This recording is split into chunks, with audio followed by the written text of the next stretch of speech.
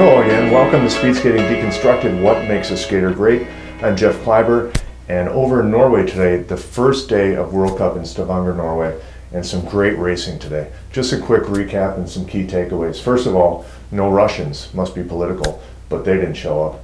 The push is the new dance craze in the team pursuit. Everybody's doing it, but the US still has an edge, although others are closing in, so watch out for that. That's going to be a real battle this year up through the next Olympics. So you're going to see teams close in, get better at this push technique, and get more synchronized, become that six-legged organism out there, and they will get faster. World records are going to fall for sure in that.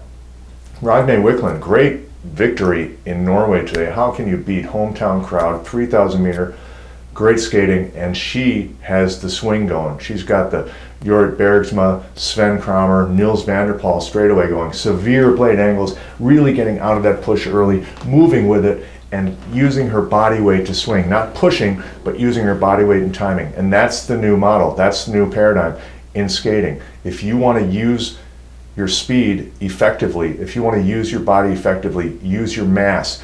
Your mass into the ice, your mass out of the ice, your mass back down into the ice. The days of pushing against your mass are over. So watch Ragne for that in the straightaway. Also, her turns unbelievably build. She builds them as good as any skater in skating right now. Watch her turns for building technique. She really builds her turns, enters great track pattern, comes down on the apex and never lets that go.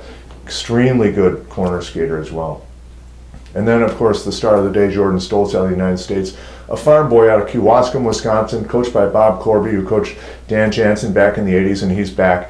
And he's got Jordan so fit, the end of his race, great last lap, 28.7 in the 1500, and he can throw in the strokes, too, at the end of the race. So it shows he's fit. He knows how to adjust his technique to keep speed.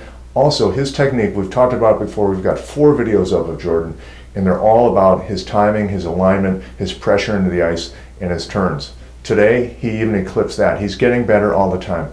What he does better than anybody is get through that hit zone so fast, get out over that skate, have everything all lined up, his chin is outside, and he comes across that blade so fast, and then he's up and out of the push and done.